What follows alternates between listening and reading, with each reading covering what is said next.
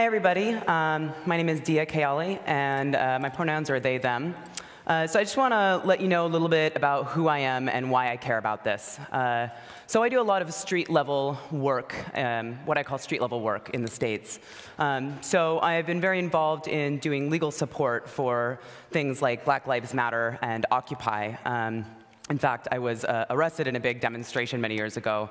That's a lot of what led me to this work. I've also done a lot of community organizing with the Arab, Muslim, Middle Eastern, and South Asian community. As I'm sure you're aware, they are targeted by surveillance to an incredible degree. And I am Syrian American, so all of this is very personal to me. So before I start, I just want to talk a little bit about a project which was the last thing I worked on at Electronic Frontier Foundation, and give thanks to the people I worked with. So this is the Street Level Surveillance Project, and especially want to give thanks to Hani Fakuri, Jennifer Lynch, Dave Moss, Jeremy Galula, and Cooper Quentin. These are the folks who helped compile information for this project. And the Street Level Surveillance Project unites EFF's past and future work on these sorts of law enforcement surveillance technologies into one easily accessible portal. And it is incredibly important right now. I'm going to talk about why. So for those who are not familiar with the concept of the panopticon, this comes from the 18th century philosopher Jeremy Bentham, and it is the perfect prison. So the panopticon is a central tower with the cells placed around the central tower, and the person in the middle can see everybody, and they know that they're always being watched. They cannot see the observer. And so the idea of the panopticon is that it will control people's behavior without the guards ever having to actually do anything. Simply by knowing that you are constantly being observed, you will change your behavior. So are we there yet? My argument is that today you certainly don't need to be in a prison to be in a panopticon, nor do you need to be online, and I'm going to talk a little bit more about what I mean by that. I would say that the panopticon is all around us right now. So takeaways that I hope you'll get from this talk: street-level surveillance is mass surveillance, and it doesn't affect everybody the same, but we all need to fight it. And what I mean by that is that different communities are affected by surveillance differently. It's not as though a camera has the same impact for a person with light-colored skin or a person with dark-colored skin. And I'm going to talk a lot more about that in this talk. And then finally, what are you going to do about it? We're going to talk a lot about why this is so bad, but what can we do? And I'm going to talk about 3 points: how we can prevent this technology, how we can expose both what it does and its vulnerabilities and where it's being used, and how we can empower the most affected, but also all of ourselves. So who you are matters when it comes to surveillance, and particularly when it comes to street-level surveillance technologies. And imagine everybody here is familiar with the people in the lower right corner, but if you aren't, that is Martin Luther King Jr. and Malcolm X. And that's a reference, of course, to the incredible degree of surveillance done on the civil rights leaders by the United States, which actually led to the Church Committee hearings, which created FISA, which is the law that governs surveillance now. So they were subject to an incredible, disturbing degree of surveillance. So the Syrian refugee, I'm going to talk a little bit about the sort of surveillance that they're experiencing right now. And in the top right corner, those are workers' rights activists. They are Latino and Chicano people in Los Angeles who are demonstrating. They are also, again, as people who are activists, who are out in the streets and who are coming into contact with law enforcement, and as people who are not necessarily citizens in the United States, they are subject to an incredible degree of surveillance. So throughout my talk, I'm going to point out places where technology may be experienced differently by different communities. So why street-level surveillance? Why am I talking about this topic? Just to preface this a little bit, particularly after working at EFF for a year, I stopped using the phrase IRL. I stopped saying in real life. Because the distinction between, and I'm sure I'm talking to people who probably already feel this, but the distinction between what we do in our everyday lives when we're walking around and what we're doing online is rapidly disappearing.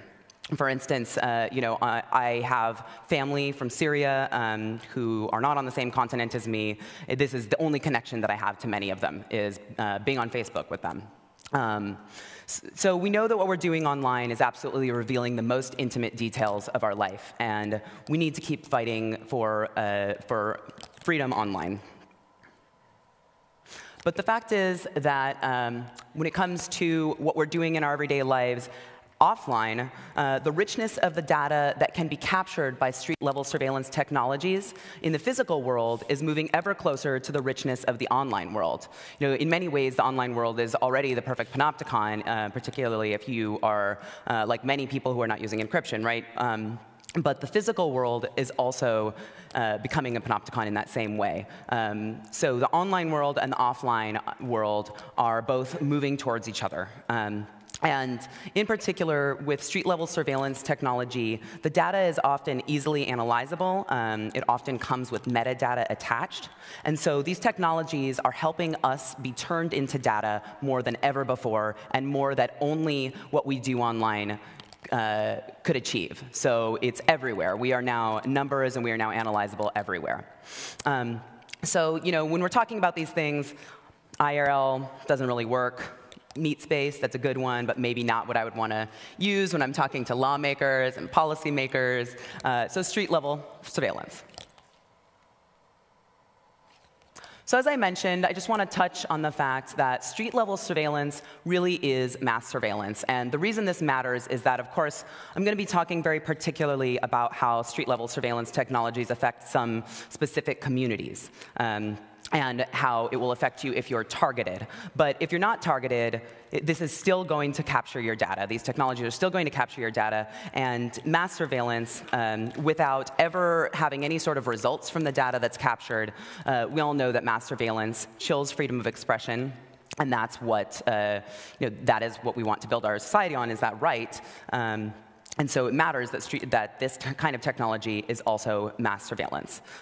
So if you define mass surveillance as surveillance of big groups of people, usually without suspicion that they've committed a specific crime, street-level surveillance technologies do that. And if you define mass surveillance as surveillance that captures data that can be analyzed in the aggregate, in particular to determine social networks, street-level surveillance data also does that. So again, this technology is turning the lives of everyone it comes into contact with, regardless of whether or not you are a target, into easily quantifiable data. So this is probably a review for some folks, but I'm going to just go through what sort of a typical day in an average city under a street-level surveillance regime is like. So saw some smiles. I imagine people recognize the image in the middle, and we've all seen it many times. This is a notice from Berlin that you are being recorded. On the right, we have cameras from the New York Police Department. The upper left corner is a cleverly disguised camera from Helsinki. And then in the lower left corner, that is mobile CCTV from Glasgow. So really, like, just to walk through it, the second that you leave your house, you're going to start getting captured by cameras. And now your face is getting captured, your movements are getting captured. And it's not just law enforcement cameras, of course. So a really interesting example of this is in San Francisco. The San Francisco district attorney, this is the prosecuting attorney for all the crimes that happen in the county, has a program where they actually ask private camera owners, so businesses and individuals that might have cameras in their driveways, things like that, they ask people to register these cameras. And once the cameras are registered, that gives them a map of where every single one of these cameras is in the city. So it's not just their network, and it's not just their money, it's everybody else's as well. So they have this map, and they also have the owner's information. It makes it incredibly easy for them to request information anytime that they might want about what's been recorded on those cameras. Now, here is the first place where I'm going to talk a little bit about how this is going to affect you differently depending on who you are. So another example of non-government-owned cameras comes from Oakland, California. There is a specific part of the Oakland Police Department that deals with alcohol beverage control. And in some of the work that I did working with the Arab and Muslim community, one of the things that we heard is that these teams that were supposed to go in and check and make sure nobody's selling alcohol to minors, and that they have their license displayed, what they would actually do is go into stores owned by Yemeni people or other Arabs, and these are stores that are primarily in black neighborhoods in Oakland, and they would go into the stores, they would walk around, and they would find maybe a can of expired soup. Maybe they had their license in the wrong kind of frame, something ridiculous like this. And they would go to the store owner and say, doesn't look like you're complying with the law here. But we could work with you. We can work something out.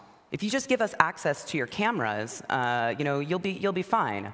The other thing that they did is in the States, pretty much every local police department in a big city also has at least one or two FBI, Federal Bureau of Investigation officers that one or two police officers that work directly with the FBI, and so they have this very strong collaboration. And so they would threaten people with, I heard that your aunt has a visa application.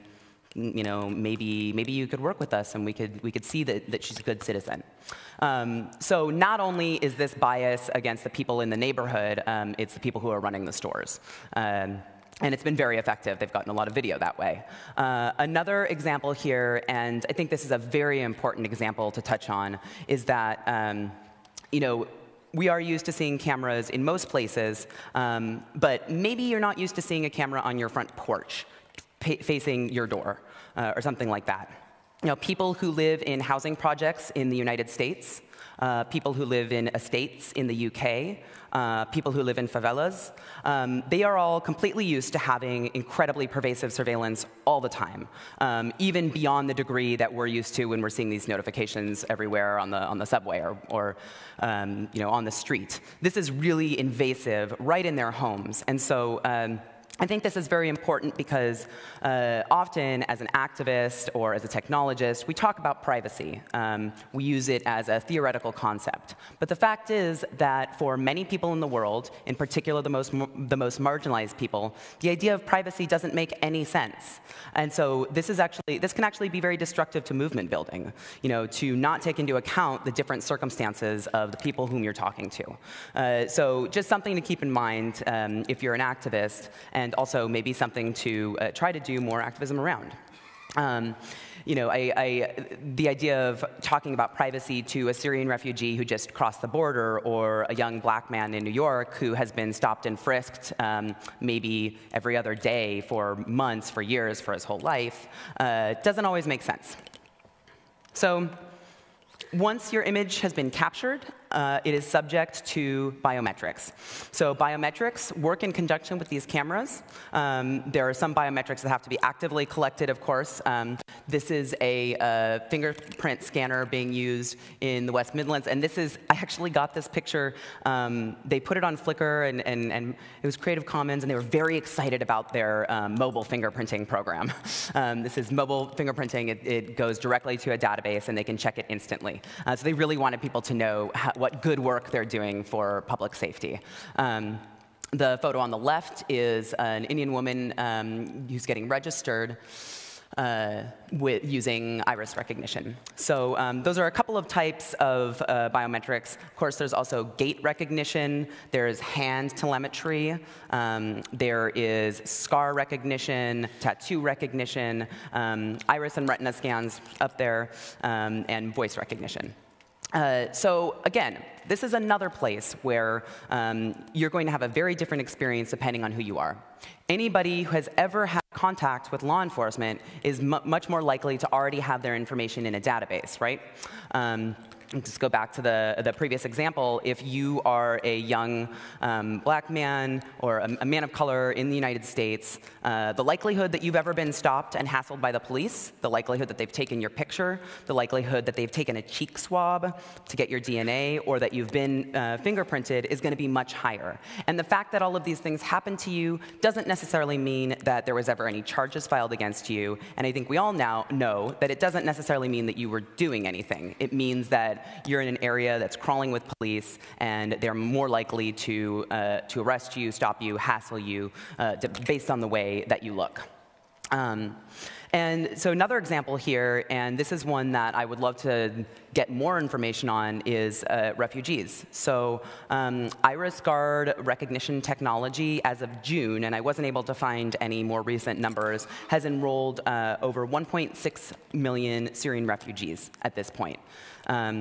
The EU is now also fingerprinting refugees. So in Germany, they're using fingerprint scanners to create a database of every refugee and their fingerprint.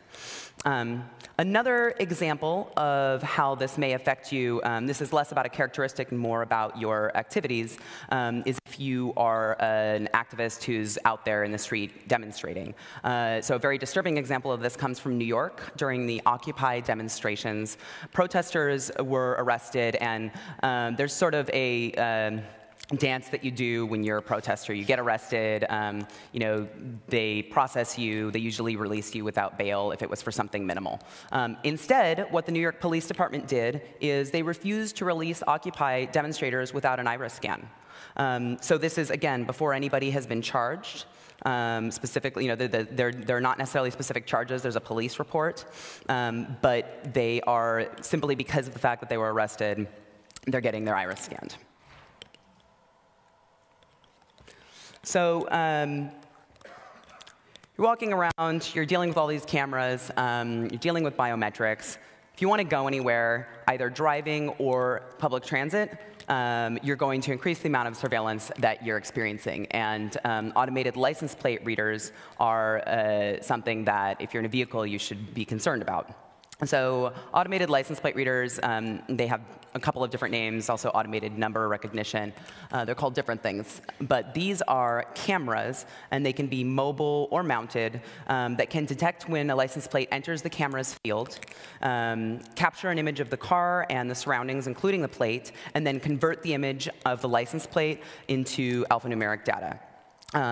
This also will get some sort of basic data, metadata, like the time that it was captured as well.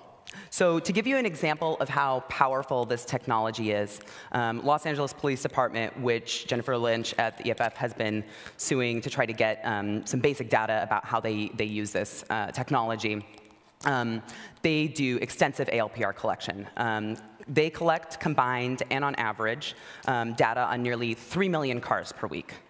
So that is half of all the registered vehicles in Los Angeles.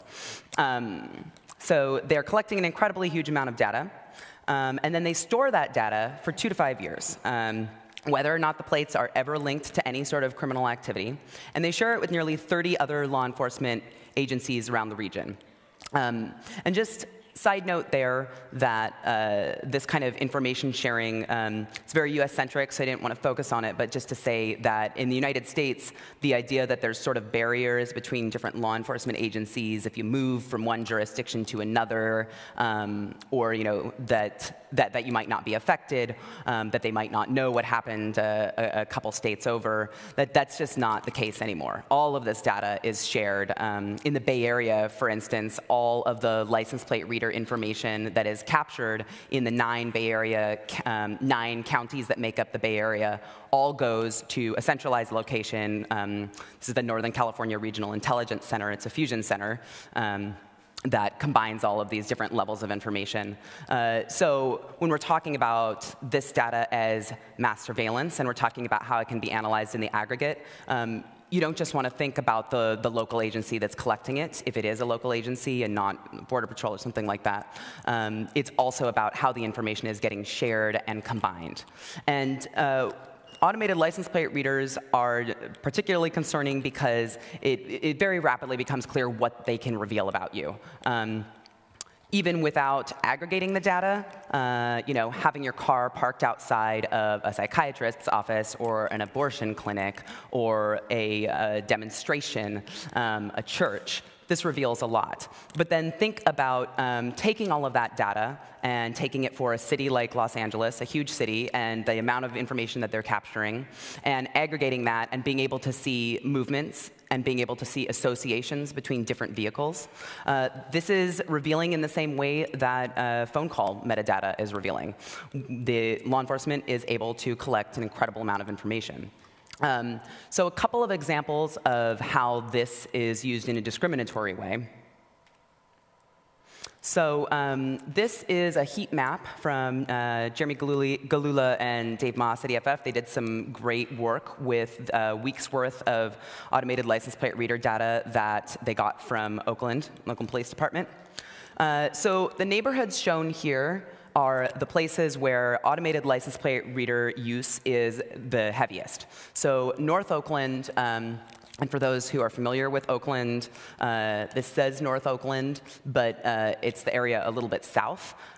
So this is sort of northwest Oakland and East Oakland. These are two of the biggest concentrations of people of color in Oakland. Not only that, they're neighborhoods that currently have a lot of housing fights going on because they sort of have, people are getting pushed out.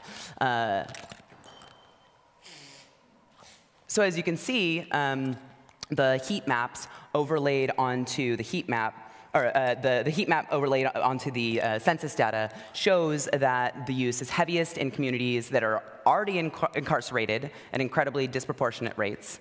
And this sort of street-level surveillance is going to help put them into prison, help tear their families apart, and is hardly going to make the community safer.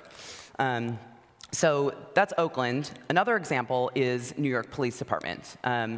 So New York Police Department in 2011, the Associated Press revealed this wholesale surveillance of Muslims and people who were from countries perceived to be predominantly Muslim. This was the New York Police Department's demographics unit, and it literally mapped out where all of these populations were. No suspicion. But it mapped out the populations, so street by street, there's mapped out the locations people spent time in, so looking at street by street, here's a cafe, here's a mosque, here's a block that has, this many Moroccans living on it. So very detailed mapping out. They also used informants in churches and mosques, and of course, they also used automated license plate readers. And this is, and I should say for the New York Police Department's surveillance that I would be curious what it would look like now because it happened several years ago. But they took these automated license plate readers and they literally put them on police cars and drove up and down the street in front of mosques and captured the plate data for everybody who was attending their religious services. So they did this without any particular suspicion about any of the people or places surveilled. And I should say, again, coming from my work in the community, that Muslims in America have made it very clear that they feel intimidated from going to church. They're scared to practice their religion. And of course, it's even worse now. But that is the kind of impact that this type of surveillance is having on that community. So even if you are, and actually one other point about Oakland. Oakland has a tiny rich town in the middle of it called Piedmont. I wish I should have included a map of this. It is literally a town that is surrounded on all sides by Oakland, California. And this town essentially seceded from Oakland because they were rich and they wanted to have a rich town. And so they created their own borders. And at the only entrances into this town, it's called Piedmont, there are automated license plate readers. So what does that mean? That means that everybody who's coming from Oakland into Piedmont, at Oakland, which is less and less so predominantly black, but still a large community of color. Everybody who's coming from a community which Piedmont considers undesirable is getting their license plate captured. So not only can it be used by law enforcement in a way to track people and do criminal investigations, it also, because people know that this is happening, it also can be used as a way to sort of repeat the theme here, keep communities gated. So I also just wanted to mention automatic ticketing and tolls, just because they are, even if they're not law enforcement, sometimes going through an automated toll system is the only way to get somewhere. On the Golden Gate Bridge in San Francisco, you're either going to go through an automated toll system, or you're going to have a picture. And actually, at all of these, they're also capturing your license plate. And of course, electronic ticketing systems, again, while they may not be operated by law enforcement, they are completely willing, at least in the United States, in Canada, and South Africa, and I imagine elsewhere, they are completely willing to hand over that information to law enforcement agencies on a voluntary basis, meaning without even any sort of court order. Cell site simulators. So cell site simulators, also known as IMSI catchers, also known as stingrays. These are, for those who don't know, these are devices that masquerade as cell phone towers, and they trick your phone into connecting with them in order to capture the location of your phone. Now, in the United States, law enforcement insists that they only do this to collect location, but of course, cell site simulators can also intercept content. They can jam communications. There's been some research into the use of cell site simulators to remotely inject malware, so they can do a lot. And the location information that they are capturing, again, very easily susceptible to aggregate analysis. And if you these are a perfect example of mass surveillance in that one of the ways that law enforcement uses them is to figure out if they know, if they have a suspect and they're trying to determine what phone they are using. So they know the suspect, they don't know the phone or the IMSI for the phone. So they will turn on this cell site simulator in areas where they know that the suspect will be. And they do this several times, and they capture the data of everybody there. And then they sift through it to find the number that comes up repeatedly. So by necessity, they cannot use this technology without capturing everybody's information. And cell site simulators in particular are a concern for activists. Black Lives Matter activists have reported all sorts of suspicious things happening with their phones that they can't explain. They feel very certain that cell site simulators are being used at demonstrations. But they can't get the information. And in the United States, the image that I have up here is of a stingray. This is the device manufactured by Harris Corporation. This is the company that manufactures most of the devices, at least the devices that are getting attention in the United States. And the Harris Corporation has been totally complicit in forcing local, state, and federal government to not reveal any information. And their argument is that it's trade secrets. You can't know how the device works. But in effect, what it has done is made it impossible to get information about these devices. And some of that has changed, and we know some, but we don't know everywhere they're being used. And another thing to point out here about cell site simulators is that, again, in the States, they are often used for fraud cases, but they are also often used for drug cases. And drug cases disproportionately are targeting people of color, even when we know that use of drugs among white people higher, but it is people of color who are often being affected by this.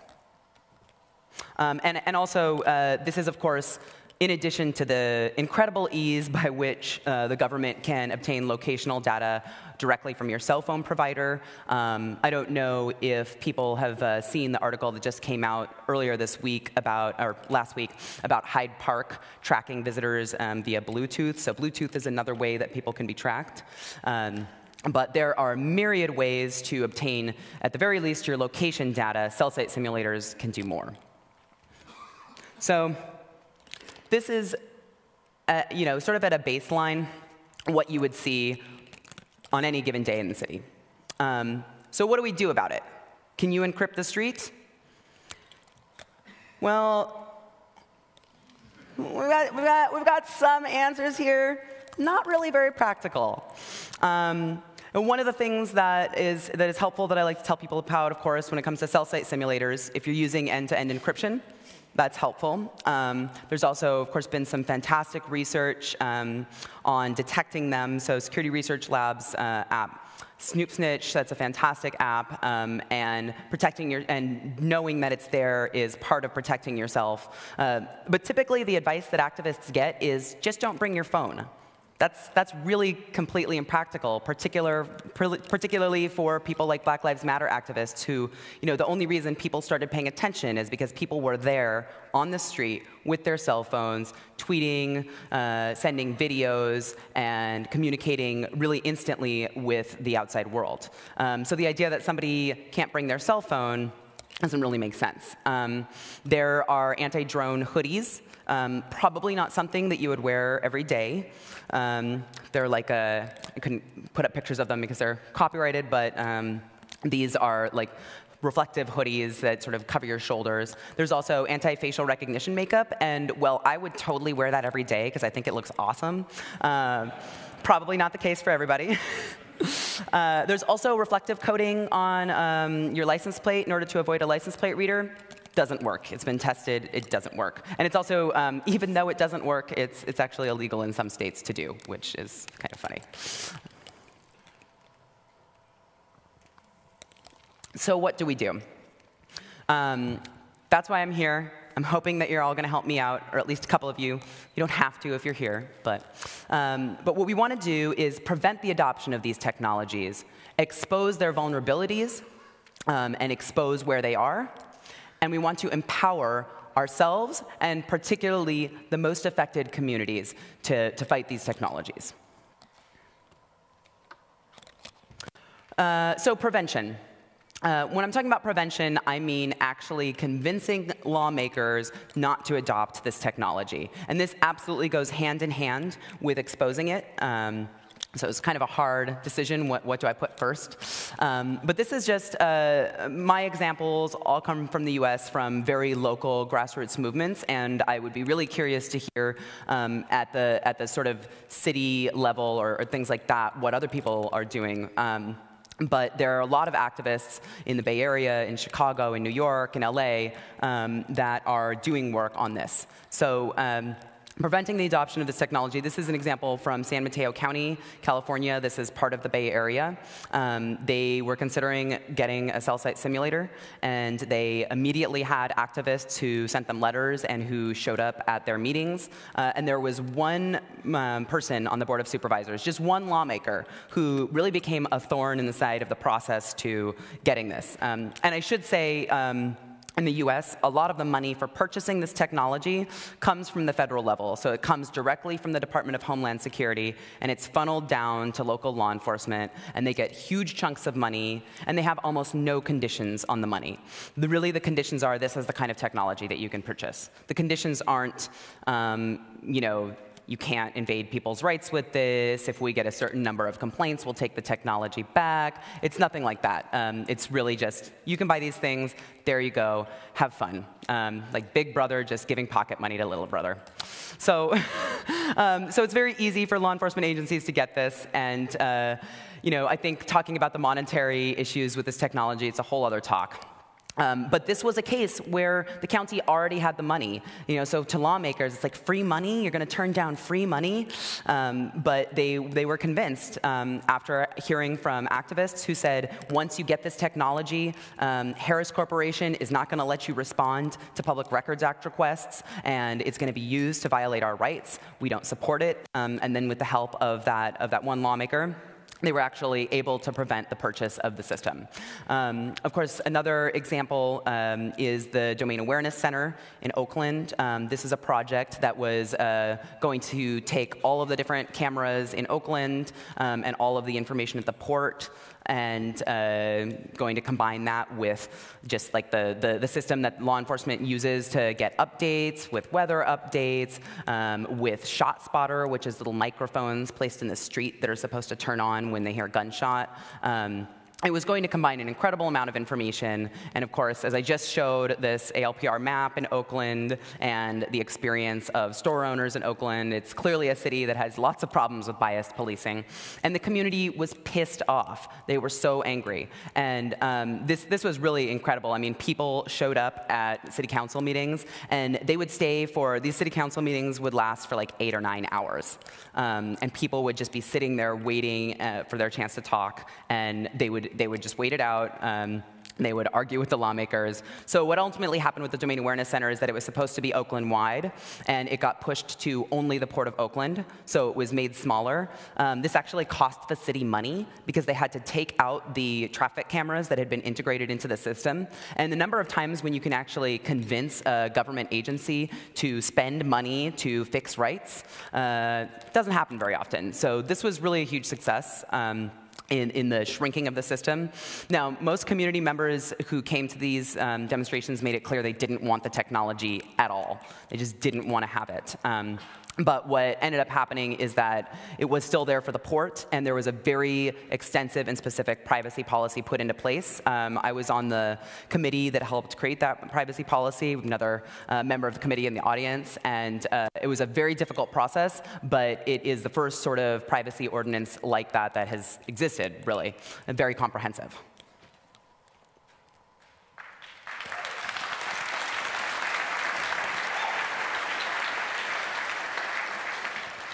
So knowing how the technologies are vulnerable, this is one of the things that activists really need to be talking to technologists more on.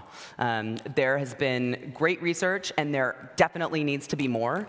Some of the really great examples that we see are, for instance, in 2012 at Black Hat, there was a demonstration of how you can fake an iris scan quite easily. Also in 2012, a researcher at the University of Texas showed how you can spoof GPS signals that for satellite-controlled drones and was able to take over a drone. He actually did it while people from the Department of Homeland Security were watching, because he was trying to demonstrate to them why the technology was vulnerable. That really didn't stop them from wanting to use it and spread the technology everywhere and pay cities to use it.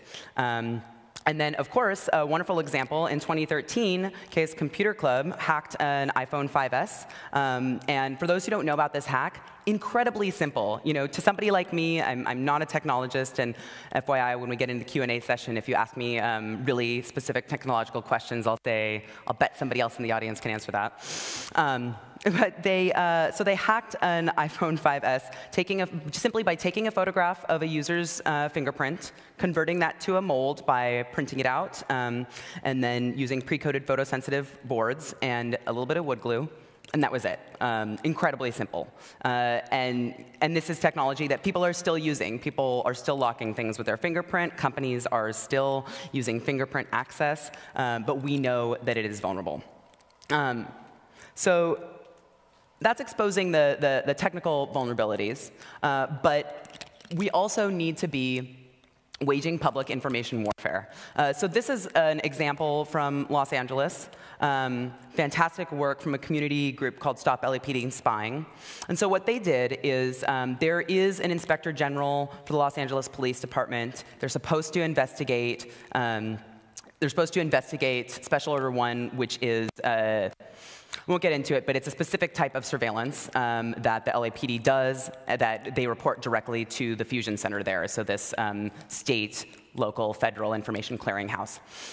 So the Stop LAPD Spying Group, they saw the Inspector General's report, and they said, you know, this doesn't really seem right to us. We're going to go ahead and file our own Public Records Act requests, and we're going to analyze that data. And we're also, and this is what's really important, we're going to include the stories of the community. We're going to include stories from people who have been stopped for no apparent reason, who have had these experiences that seem, if you don't know what sort of surveillance is happening, it just seems like a very scary experience to somebody who's getting stopped in Skid Row in LA, getting asked these questions, and they don't understand why.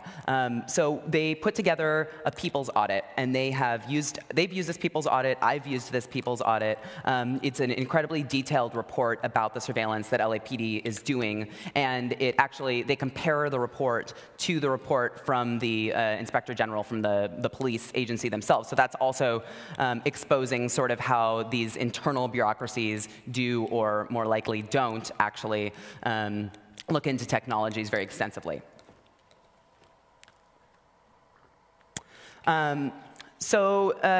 This is another example of research and how these technologies work, and this is from EFF.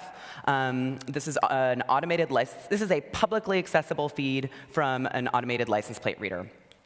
So Jeremy Galula and Dave Moss and Cooper Quentin all looked at how they looked at vulnerabilities that have previously been found by researchers. And when I say vulnerabilities, it's maybe not even the right word. I mean, maybe just stupidity is the right word, because these are publicly accessible feeds. Like literally, if you can find the right web page, you can view an ALPR.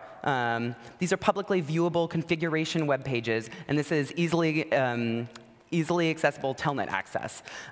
So why does this matter? This is a perfect example of how expose and prevent work together. They responsibly disclosed their findings to the police departments involved, and they actually got some police departments to improve their systems. And I want to make a note here about exposing vulnerabilities and about doing this research. What I am really encouraging you to do is not to just find the vulnerabilities, but politicize them.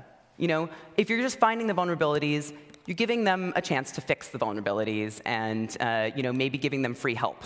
But instead, politicize them. Talk about why it matters. So.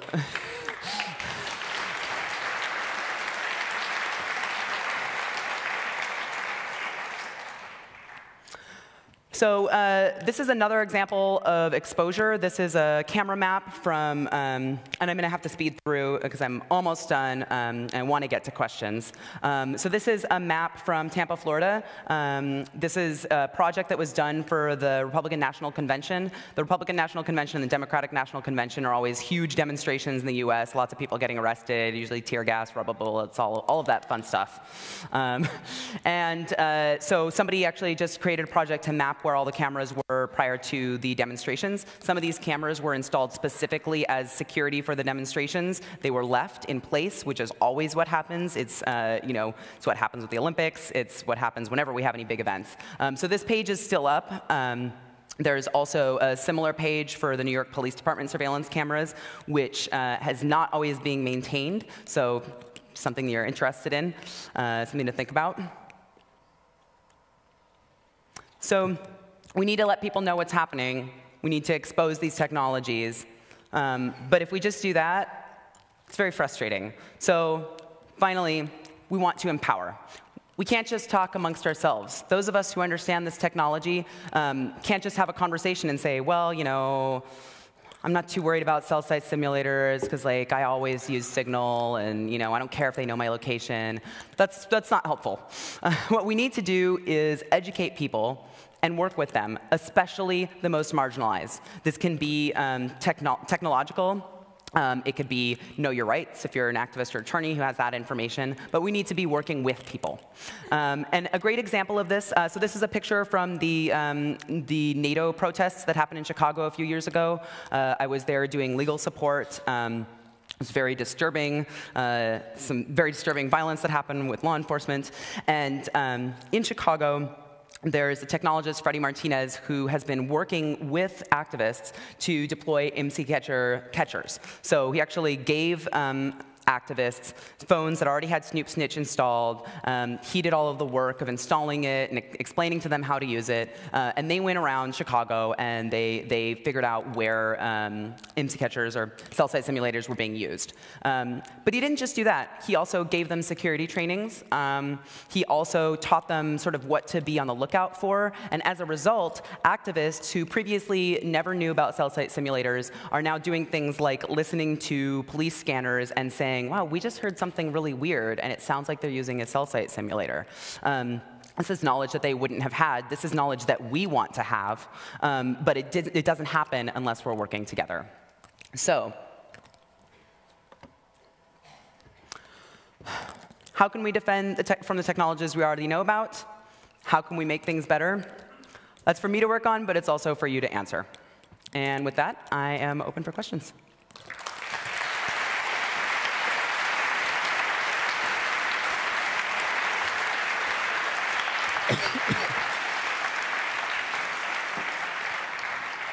Thank you very much. We have slightly over 15 minutes for questions, and the first 2 questions go to the internet. Yes. Have you actually run into many companies that do it? Like, do you know that Mall of America or something is actually giving their surveillance cameras access to the police? Can you repeat the question? Do you know of many companies that actually do give their surveillance camera data to the authorities? Well, if you're talking about, it depends on what level you're talking about, but absolutely. I mean, at the level of the cities that I've worked in, the sort of program that I mentioned with the district attorney in San Francisco, there are programs like that all over the US, and I can't imagine that that's not happening in Europe either.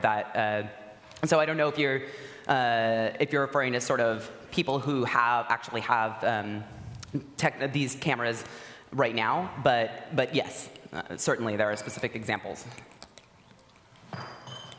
And can you get information about that using something like the Freedom of Information Act or whatever is applicable in your country? Mm-hmm.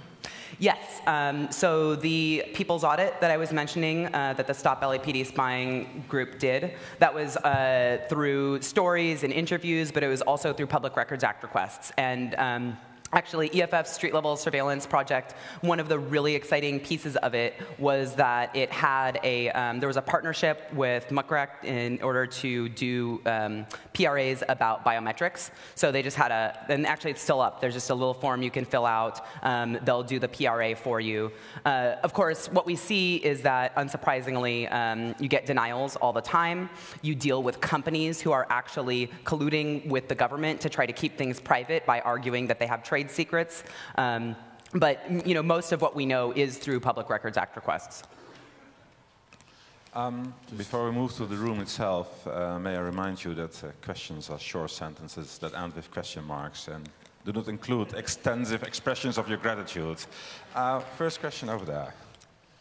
In Sweden this year, we actually looked at telephones. You briefly mentioned telephones, mobile phones. So what we did was that there was this company that collected Wi-Fi, MAC addresses and SSIDs to measure the flow of people in the city centers. Yeah. So we actually got our regulatory agencies to consider MAC addresses as personal identifiers. So that was all of a sudden regulated. So. That is fantastic. So, and it sounds like you actually worked on pointing out to them why this is a problem. That sort of surveillance of MAC addresses, this happens all along the U.S.-Canada border, and over, government officials just say, well, it's just MAC addresses. So that's exactly the kind of strategic intervention that we need everywhere. Why do you find it difficult to get information about these products and their features? Because there are trade fairs everywhere. I go there, they talk about whatever they can offer. It's easy. So just as I mentioned how these technologies affect people differently depending on the color of their skin or what they look like, I can tell you that I would never be let into, at least in the States. I've actually tried. There's something that happens in Alameda County called Urban Shield, and it is partly really just a marketplace for this technology.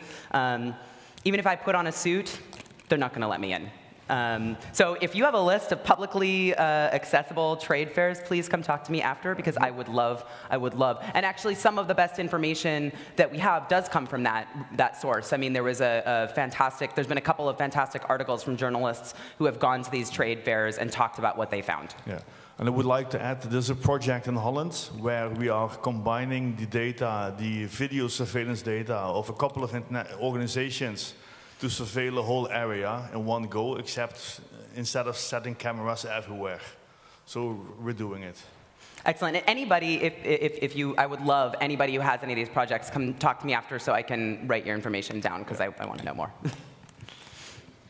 First off, thank you very much for doing this talk. I wanted to ask about your techniques for reaching out to the communities who are most affected by this. What is in your mind when you're trying to find allies in this space, and what works the best for you? And the second is a little bit of a confirmation question, because I think we all know that about gentrification in San Francisco and in the Bay Area. The second question is, what is the reaction of the tech community that it's coming into this area, and do they know about it, and have you seen anybody? My gut instinct is no, they're not aware and they're not a part of this. But what would you say? So those are two excellent questions. To the first, it is definitely important how you reach out and how you try to work with people. Again, I know I've mentioned Black Lives Matter a lot of times, but I think it's an incredible example of activism in the United States. And it's also a community that is very used to having people come in from outside and say, you know, you don't know about this and you don't know about that, and I think I better explain it to you. That's definitely not the way to do it. I think the way to do it is to seek out individuals, to reach out through your networks, to reach out to somebody individually and say, hey, this is the knowledge that I have. I think it might be helpful, but I'm curious what you think. So it's about not like presenting to somebody a fully formed package of this is what you need from me. It's about actually finding out.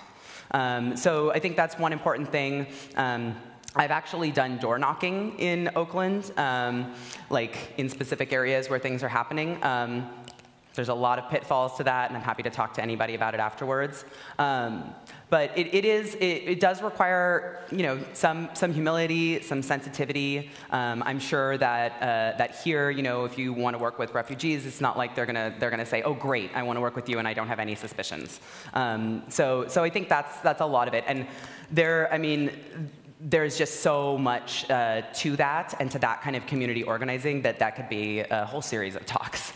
No, when it comes to sort of tech workers in the Bay Area, so in Oakland at least, I know that with the activism that was happening, because Oakland, again, also getting very rapidly gentrified, with the activism that was happening, there were some tech workers that were involved, but for the most part, not. And the impression that I get is that there's not, I don't know. That's not totally my community, but they haven't been prominently involved in any of this, certainly. And they're helping to capture data, so it's not surprising that they wouldn't be. Hi. I was wondering if in your research you mentioned the interconnectivity between law enforcement agencies sharing their data. Are the companies who collect, say, pictures from the street working with people who do mobile ticketing to share their information to create like a picture of someone's day-to-day life? So mobile ticketing and what was the first? Like just cameras? Like, are they particularly sharing data with, say, the people who like capture camera feeds on the street? Like, it's obviously independent companies. Are they connected as law enforcement agencies are connected to like really expose someone's day-to-day life? So I haven't done as much research into that. I mean, instinctively, I would say the answer is yes. And one thing to keep in mind is that, but I can't say, has not been my focus. One thing I can say is that once your data is collected, you know, it can be considered valuable in the same way that online data could be considered valuable.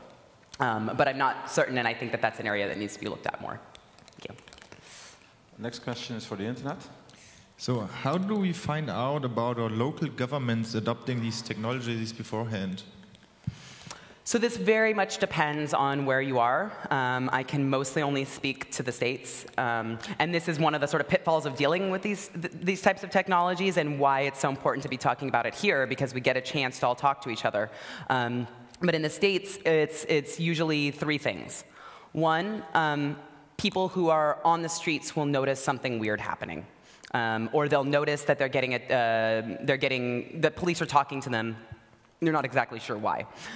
So they'll notice something, and they may actually go to an organization like Electronic Frontier Foundation, and they may go to people who they know are already doing this work, and they'll actually go analyze. So like with cell site simulators, people will actually go analyze and say, okay, we're seeing all of these discrepancies.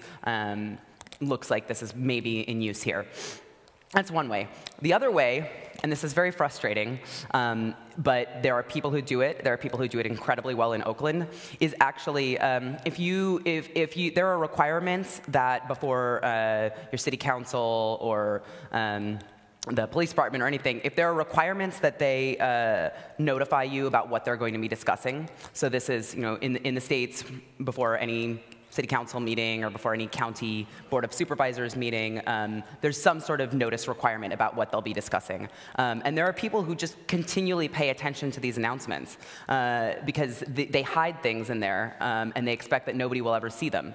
So before it ever gets adopted, the lawmaker's worst nightmare is having like 40 angry people outside their door saying, are you kidding? You're going to give cops this technology when they're already harassing people? So paying attention. And then, of course, the third is doing public information requests, so Public Records Act requests, paying attention and seeing what you get in there. And really reaching out to get help, because sometimes you'll get requests, and if the right person is looking at it, they'll notice one thing that will then lead them to make further requests, so you can sort of follow the breadcrumbs to the technology. Okay, so societies have a tendency to penalize and criminalize many things over time. So first we catch the murderers, then the thieves, and then the people who speed with their cars. It's a tendency we have. We create more and more laws. We create more and more crime to go ahead. Sorry, what is your question? My question is our answer to society accept a certain level of criminality and stop the surveillance? Or is our answer hire many, many more policemen who do manual work and stop the surveillance? I mean, I think it depends on who you are. You're talking to me, so my answer is that we have all sorts of structural problems. Ultimately, I think we should be in a society without police.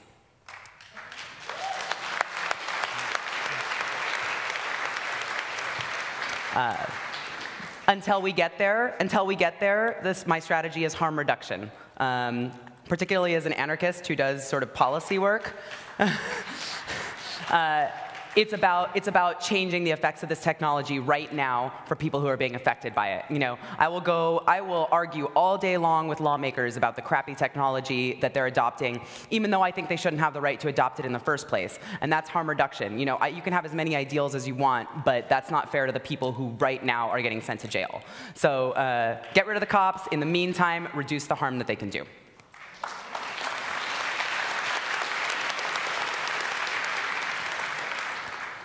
I'm curious, in your research and in your experience, what the reaction is from the police when people try to protect themselves and each other using things like makeup or reflective hoodies, like you mentioned.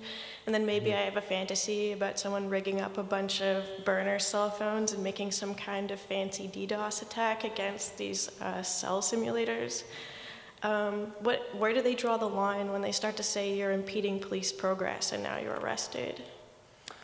Well, I think with the sort of physical barriers, they've always been, they always get aggressive in the face of that. And of course now, if you want to put a mask on your face, at least in the United States, automatically you're going to say you're black bloc and you're about to break some windows.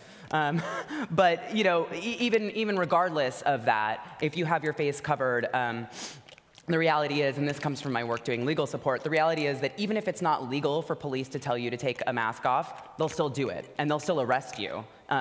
Later, you can sort out the details of the fact that they weren't allowed to do the arrest, but they will be aggressive about it. And so those physical barriers. Now, the makeup, I haven't actually ever been at a demonstration where I saw somebody using that, so I don't know. I think they would probably just think that it's weird makeup.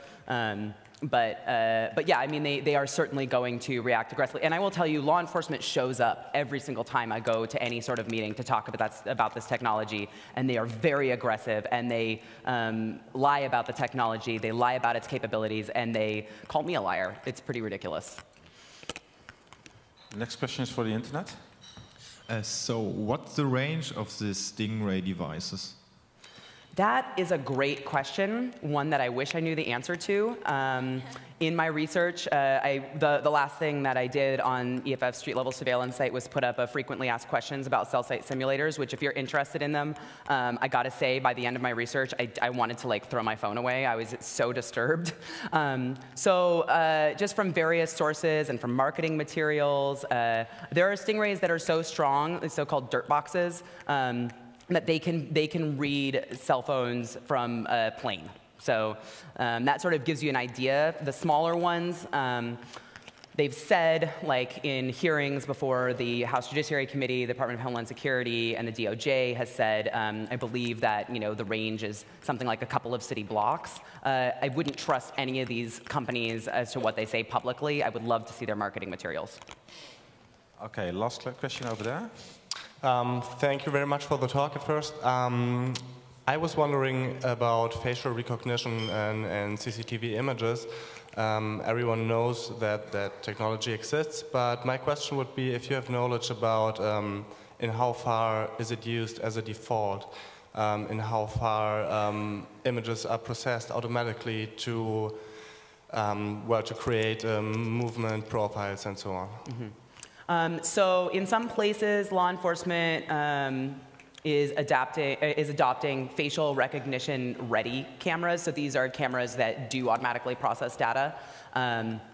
And there are also, in the States, there are some actual local law enforcement that have their own facial recognition databases. So it's not just that they're capturing the information, they're processing it, preparing it for the analysis of the points of what they're looking at on everybody's face, and it's easily accessible to them. And this is at the local level. I mean, this is like a city police department that has this database.